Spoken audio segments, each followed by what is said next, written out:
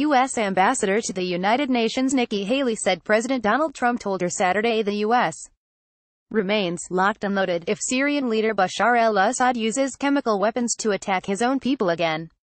Last night, we obliterated the major research facility that it used to assemble weapons of mass murder, Haley said at UN Security Council meeting called by Russia, which has condemned the Friday night strike on Syria's chemical weapon capabilities by the U.S., France and Britain.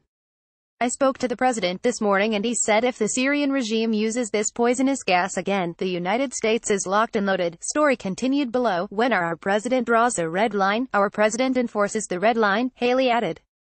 Addressing reports that Russia has stepped up efforts to spread misinformation after the strike, Haley stated that pictures of dead children were not fake news, and said there is evidence the Syrian regime was behind the most recent attack. Haley said that past Russian actions through the Security Council had thwarted attempts to rein in the Assad's regime's use of chemical weapons, giving the green light to the Syrian leader. Chemical weapons are a threat to us all, Haley said. They are a unique threat, a type of weapon so evil that the international community agreed they must be banned.